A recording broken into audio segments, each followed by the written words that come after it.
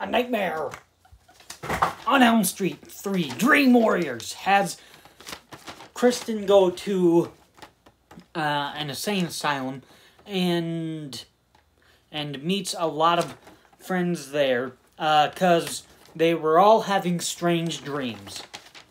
So, the positives on this film are the characters are memorable. I like Kristen as the protagonist. She's really cool. She really stands out. Is she, say, as better? Is she better than Nancy? I mean, no, because I think Nancy has a lot more to do in the first film. So, I do think Kristen is still a good protagonist. I prefer Nancy, but Kristen is one of the better protagonists in the franchise. Kincaid is pretty funny. I like him.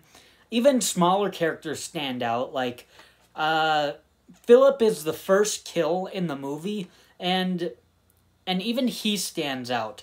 With him making puppets, and he sleepwalks. So, even he stands out, even though he's not in the film a whole lot. Another positive is, I actually love the two featured songs in this film.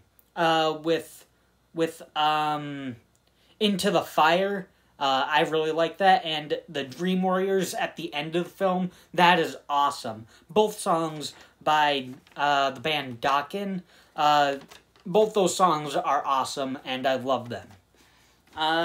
The kills stand out in this movie, with Jennifer's head being smashed into the TV. Oh, that's another character that stands out. She wants to be an actress, and she kind of gets a little screen time with that. So, she also stands out. But anyways, back to the kills. Head smash TV thing. Welcome to prime time, bitch! That is a cool kill. That kill stands out in the franchise, and Philip being walked like a puppet is very creative. So those are two kills that really do stand out in the movie. And even Taryn as a character and her kill both stand out. Getting a drug overdose, and that she was a drug addict. She stands out. She's pretty cool. The effects, as always, are great. The sink Freddy hand is pretty cool, where, like, the sink faucet turns into a bladed glove. That is pretty cool and creative. Taryn's arms when she gets killed is cool, when she gets a drug overdose. And even when Freddy has the drug needle fingers, those are cool. When Philip gets killed, the tendons look pretty cool, pretty gross, too. Freddy's chest of souls look pretty cool. That always stands out. And the stop-motion Freddy puppet is really cool. As little as you get to see it, it's still pretty cool. The tension in this movie is still really high with when Philip is about to fall off the building, it's tense. When the Dream Warriors are in the nightmare, it's so engaging, and it's just so much fun and kind of scary. So it's really cool.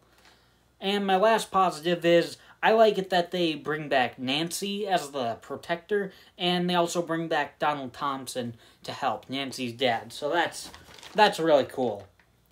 And honestly, I don't have any negatives for this. This is just a really good film. I can't really think of anything. If there was anything I had to say about the movie, that would be a negative would be, I don't think it's as scary as the original, but I don't think it's trying to be, so I think this is still just a very good film. So in the end,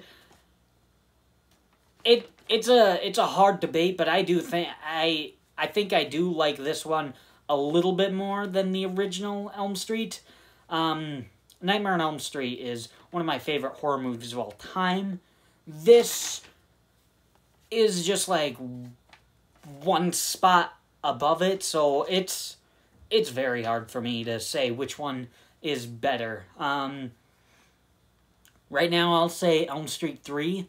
Maybe just because I just watched that recently, so yeah, A Nightmare on Elm Street 3 Dream Warriors, I think, is a very solid Elm Street sequel. And this is more of like a direct sequel to the original, instead of like Elm Street 2, which is kind of like a spin-off or something, like, not really that connected. So Elm Street 3 is kind of like a direct sequel to the original. I really like Elm Street 3. I approve of Elm Street 3 Dream Warriors. Thanks for watching.